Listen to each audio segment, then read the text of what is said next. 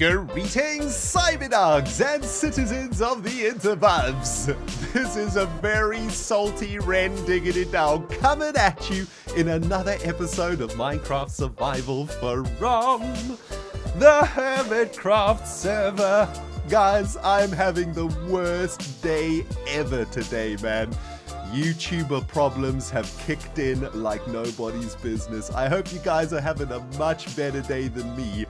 Where to begin with my sob story? Well, I have spent the last 2 days recording a Hermitcraft episode for you guys. It was a total recording time of around 10 to 12 hours, and I got so much stuff done. It was unbelievable. Turns out, though, that I forgot to set the correct microphone in my recording software, and I recorded with my headset microphone instead of my normal microphone, my Yeti microphone, and basically the entire episode is now in the bin because the audio is unlistenable and unusable, which means, well, the episode that you guys were supposed to get today is destroyed by my stupidity.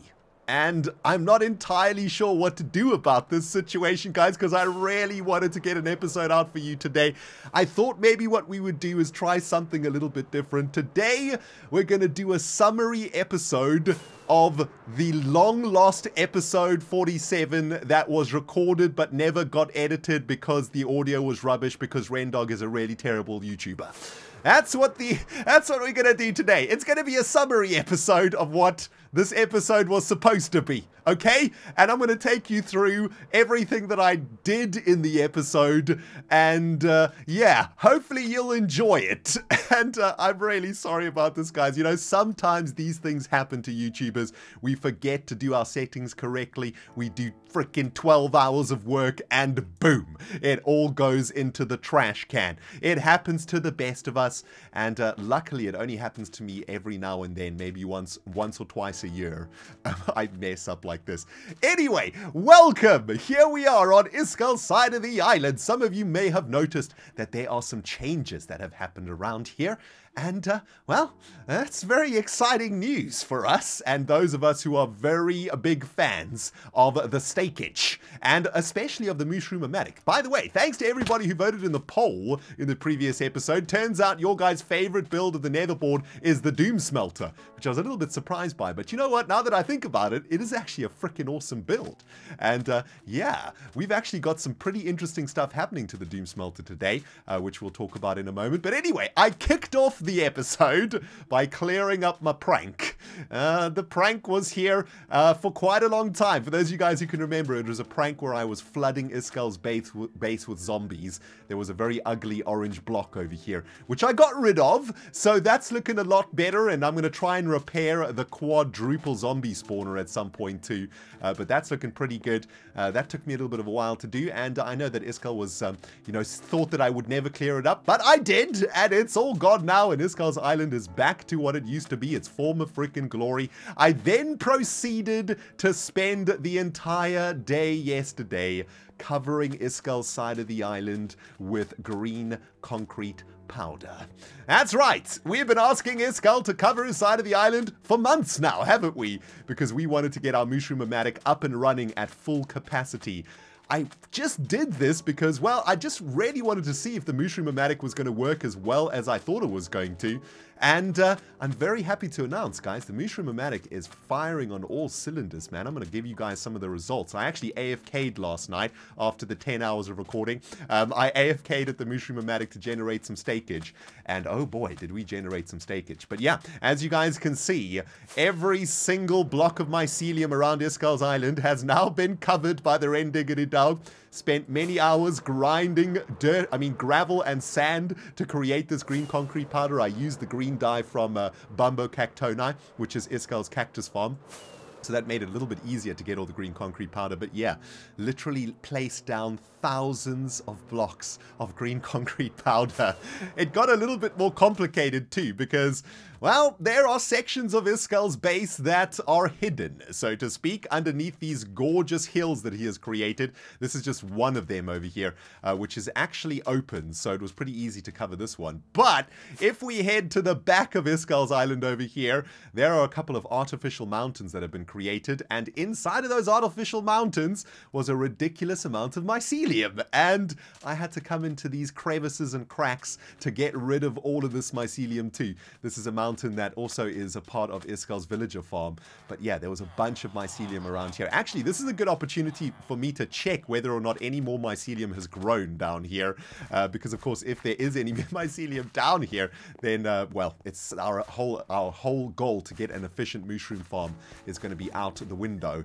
And, well, it does look like there is some mycelium down here. So it looks like I may have missed a block of mycelium somewhere around here, which is rather annoying. I'm going to have to try and discover exactly where the source is. But yeah, spent a lot of the episode doing this, getting rid of all of this jazz. And yeah, that's the Viva Revolution chamber. Shall we just cover that up and ignore that we ever saw that? Spoilers alert. We've just given away the location of our secret base. Oh man. Everything going wrong today, guys. I tell you what, man. I tell you what. You know, I can't really complain, though. I have an amazing life. Thanks to you guys, man. I get to play Minecraft for a living, and even though I've lost, you know, a good half day's worth of work, hey, I'm not going to complain about it, man. Because, you know, this is what I get to do, and it's awesome. I'm trying not to be salty, okay, guys? I'm trying really hard not to be salty. Now, where is that bit of mycelium? There it is. Jeez, one block of mycelium has triggered all of this growth over here. Absolutely disgusting. Anyway, there's lots of these chambers inside of Iskal's base that I discovered. I think there's probably a few more. I'm hoping that some of you guys out there might be able to give me some hints as to where there might be some more mycelium. I think I've gotten rid of all of it, though, which is great news. And yeah, that has really helped to increase the production of steak over at the Doom Smelter. Over at the Mooshroom. So I'm super happy about that. And I gotta say, man, Iskal's island is looking absolutely amazing now with all of this green, right? I was very curious, actually, to see what his island would look like once it had been covered, and it looks absolutely magnificent. I love it, man. I'm hoping this is going to inspire Iskal to do a couple more builds out here because, yeah, it's looking fantastic. So that was one of the main tasks for me in the episode that never came into existence. Cover Iskal's side of the island. We did that.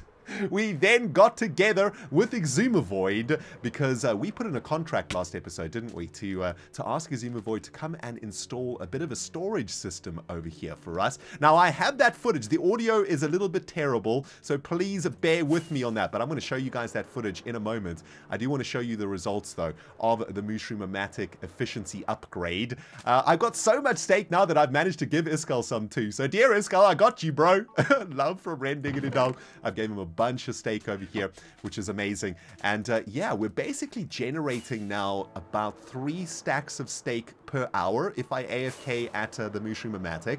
So that's kind of sweet. Like, it's not a huge amount of steak, but it's certainly enough steak for me and for Iskal to live on. It's, you know, we were actually feeding a lot on the mushrooms that were spawning at Iskal's side of the island because there were lots of them and we could just kill them with our looting swords, right?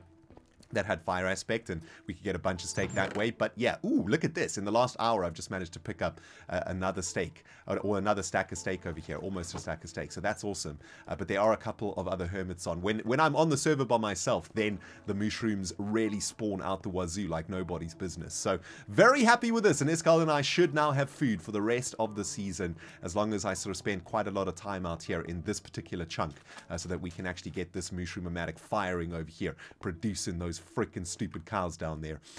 So yeah, that's awesome. Oh, oops, my bad. Jeez, let me try and get out of here. It's all going wrong today, guys. Jeez, I'm gonna freaking die if I'm not careful over here. Let me see if I can ender pearl myself. Okay, yeah, I'm probably gonna die if I don't take it easy over here. You know what? Let's go over and join Exumavoid for a little bit of a discussion on what I wanted for my storage compartments inside of the Doom Smelter. What a day, guys. What a freaking day. Well, what I've been working on is this thing. It's called the Doom Smelter, okay? It's just an auto-smelting machine of doom and destruction. It looks incredible from the outside. Yeah, it turned out pretty good. It's basically here to create the blocks that I need to create a massive elven kingdom. Ooh, an Elven Kingdom. That sounds very unplasticky. Yeah, pretty much. So what I'm cooking out here is smooth stone, and cracked brick and glass, right? And basically how it works is you stick the blocks that you want to smelt into these chests. They go up this item elevator into a massive, like, furnace cooking facility. The fuel goes in on this side, and you know, Bob's your uncle. Everything gets cooked down, and the problem, of course, is that I need to store all of this jazz, right? Okay. And well, where do the items come out? That's where you come in. So I've prepared. This is what I've prepared earlier. Okay. Here's what I made earlier. So they come down here, see. okay? And what I've done is I've created a couple of segments over here, right? So this one, and this one. And I want this one to be stone bricks, or smooth stone, because this is a bigger section. This one to be the stone bricks, and this one to be the cracked stone bricks. I've also just realized I haven't got a spot for glass in here. And we probably need a spot for glass too. Wait. Smooth cracked stone. What was the other option? There's only 3, right? Oh yeah, there's only 3. Okay, so I think you counted one twice. smooth stone, cracked stone, and glassage. Glass. Yeah. Yes. Okay, so based on the way you've laid this out, what I could do is just big old block of chests. Item filter somewhere up the top, and just make sure they all go to the right place. So you come in here, walls of chests, and you can just pick out the items you want. That sounds good to me. Like, the problem is that this is a doom smelter, okay? We're smelting like thousands of items, so there needs to be some contingency up in the back here for extra itemage. So it can't just be a couple of chests, you know, it's got to be pretty full. You want a lot of chests. I can work with that, but I do have an alternative idea as well, and I think this alternative idea you're really going to like. Okay. I don't know if you saw the system that I built for Scar, but I basically made something where you got a shulker box. Let's grab one. Shulker box, right? It's going to have shulker boxes stored inside of, like, a dropper, a container, and it's going to use them to load up the items that come out the smelter. And then when it's done, it'll go into a chest you can pull out, put it on the ground, and it will be full of the material that you're after, right? Oh, dude. Now, this means you've got to stock it up with shulkers. Like, each one needs to have shulker boxes ready to go. Okay. But I thought this would be good for you, because you want to transport all of this somewhere else, right? Exactly, yeah. Dude, so if it's already in a shulker box, then that's going to work for you. That's freaking genius. Dude, that is genius. Like, that is absolute genius. I mean, when you were talking about I'll take all the credit, but I didn't come up with the design. When you were talking about the mechanics, like, my brain turned off. I don't know what you were talking about, but it sounds super fancy, and I like it. Well, my day's definitely not getting any better, Cyberdogs. I was just blown up by a creeper. I've come over here to the Elven Kingdom because this is where I spent the next part of the episode, and a couple of creepers have already exploded around here, taken me down to Chinatown. Oh my goodness. When it rains, it pours. Am I right, Cyberdogs? My freaking goodness, man. What? Okay. All right. This is getting ridiculous now. This is getting ridiculous. Do you guys ever have one of these days? Please tell me I'm not alone. Did that creeper just blow up my pickaxe too? I think that creeper literally just... Oh. My goodness. I was literally about to rage quit, guys. You were about to witness the very first ever ReNDoG rage quit. If that creeper had blown up my pickaxe, I would have just closed this down for the day, and probably for a couple of days, to be honest, and I don't know, gone to London or something and got away from freaking YouTube for a while. Oh my goodness, creepers ruining my day. Oh man. Anyway, the exciting news is Exuma Void is working on a super fancy sorting system for us for the Doom Smelter, guys. I am so excited to see what he's going to do with it. Oh my goodness, man. He's given me some ideas or a breakdown of how it's going to work. It's going to be using shulker boxes and all that sort of sweet stuff, man. It's going to be super mechanical sorting system that I've never made before, so I'm really curious to see how it's going to turn out. And he's actually working on that today. In fact, I think he might have finished it already, so make sure you check out his channel this weekend. He's going to be putting out a video this weekend showing the construction of that storage system. And you know what, I'll stick a link in the description box below for you guys too, just in case you don't know how to get to the legend that is the Exuma Void, who's making us a so sweet freaking storage room. Anywho, so next up in the forever lost episode was some work here at the Mobiliza Elven Kingdom. Trying to get myself together over here, guys. Let me get a sip of this beverage, okay? That creeper really took it out of me, man. I'm freaking tilting, man. I'm tilting!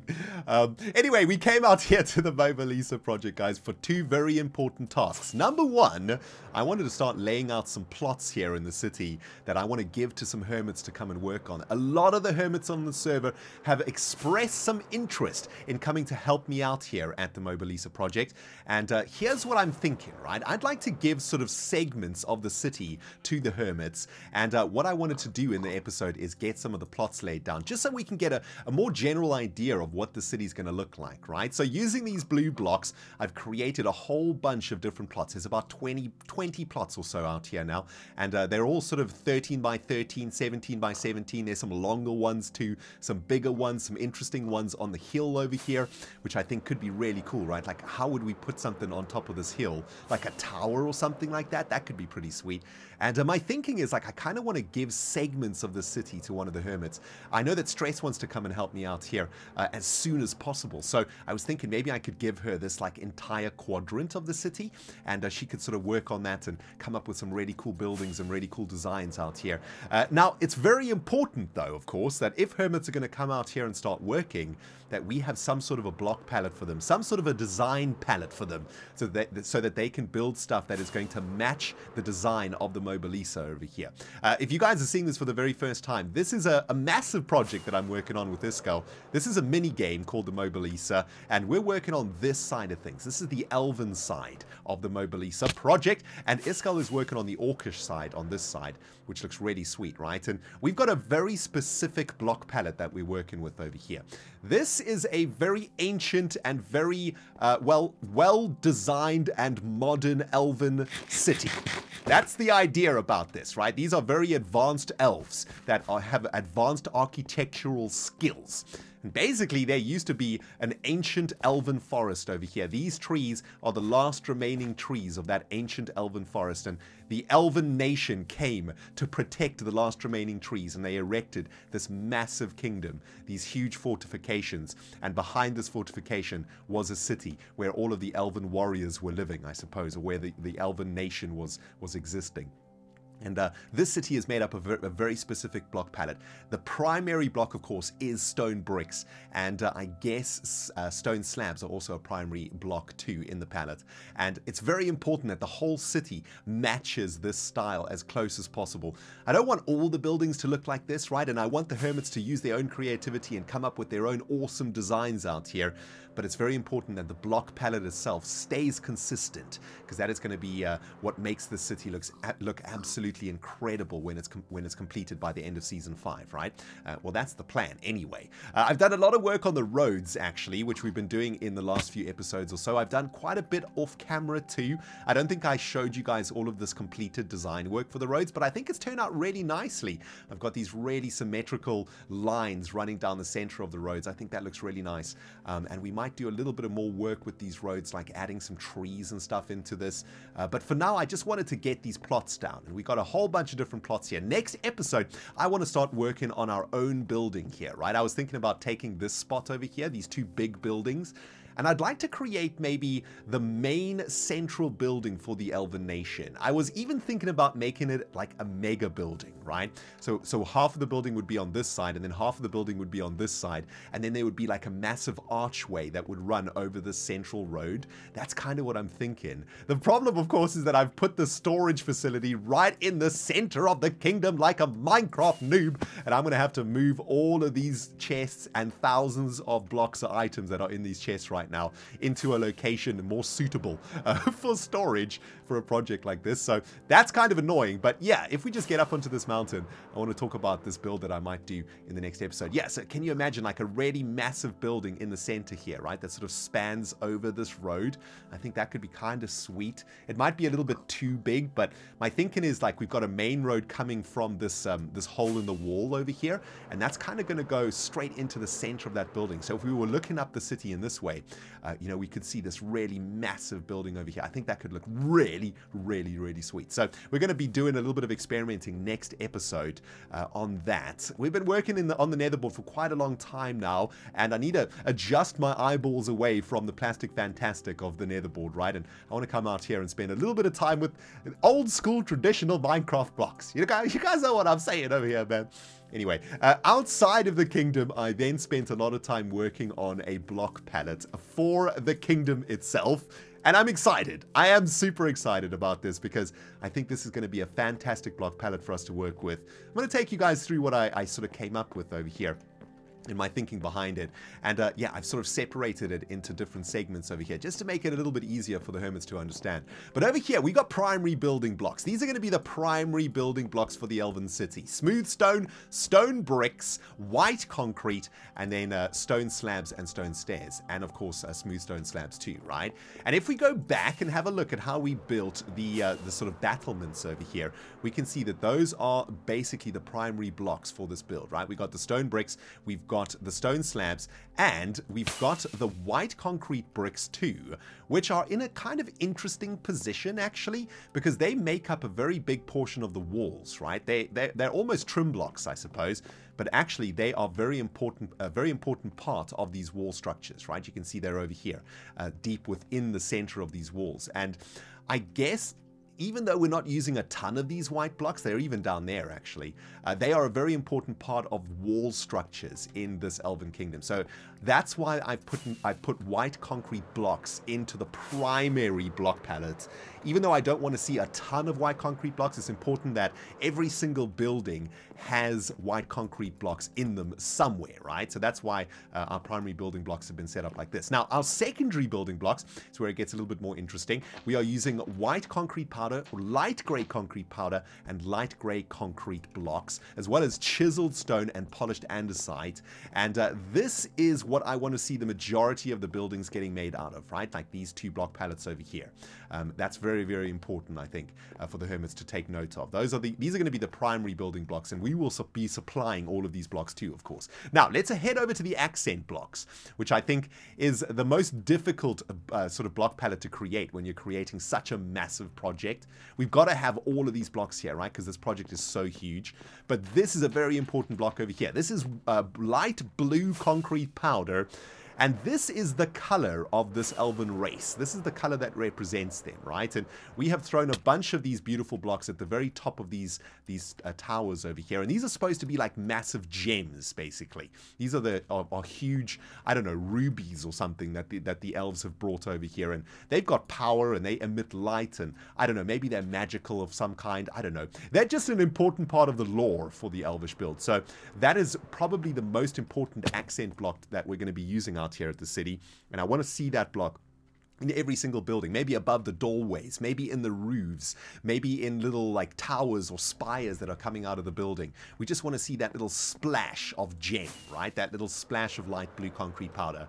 Very, very important block. Now, the other accent blocks here, we've got andesite, cracked stone, we've got cobblestone slabs, sorry, we've got gravel, and we've got cobblestone too. Now, these are going to be very tricky blocks to use in this build because these blocks kind of go against what we are trying to go with the lore over here, right? These are master architectural elves, as I mentioned before, and everything that they've made has been perfectly crafted. So these blocks over here are just accent blocks. Every now and then we want to use these just to add maybe a touch of oldness into it. Maybe there's, at the very bottom of this tower, for example, we would have a little bit of andesite down here because these bricks may have eroded and they haven't been repaired yet, for example, right?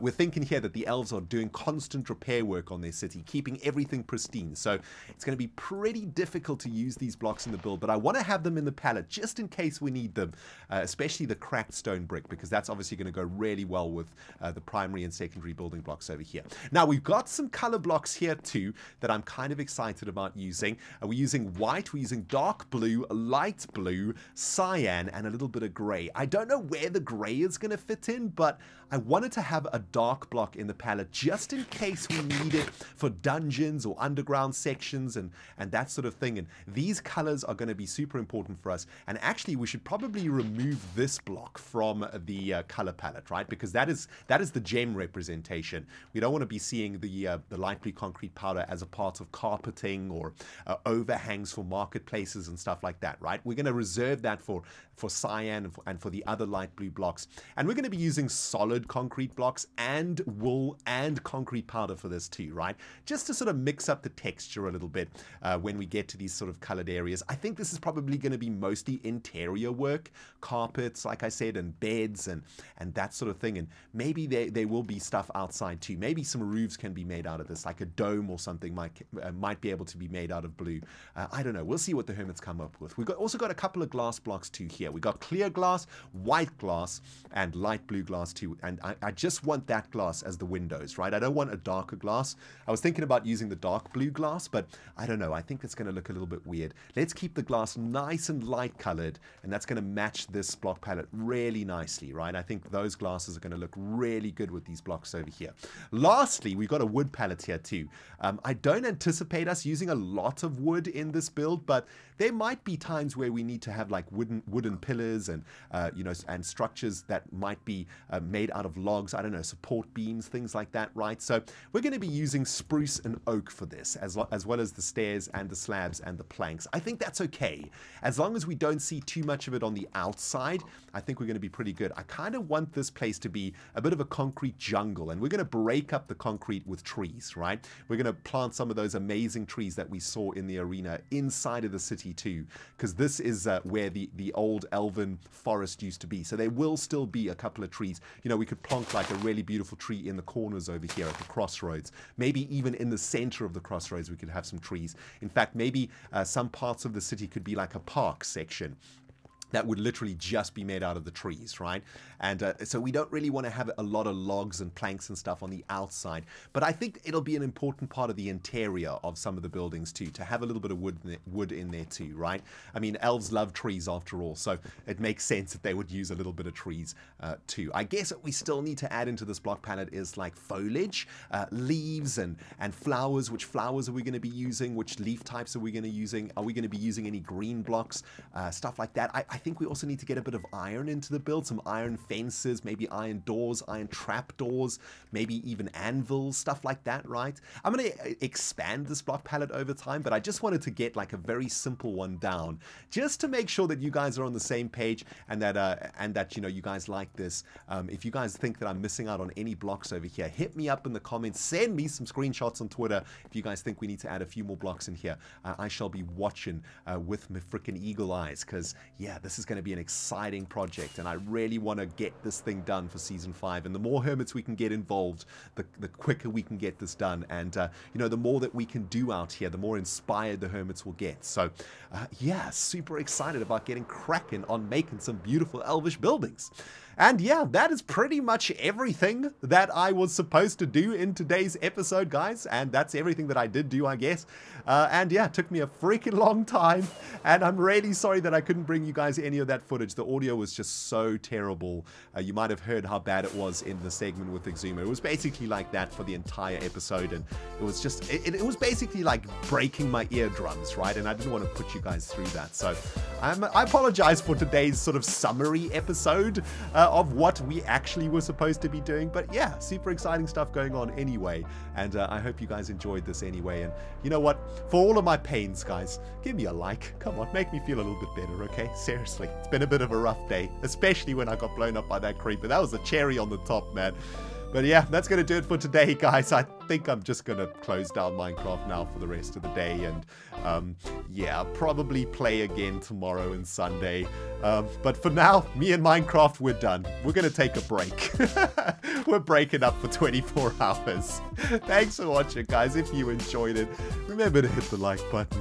If you haven't you know what, guys? I'm done. We'll see you in the next episode. Goodbye.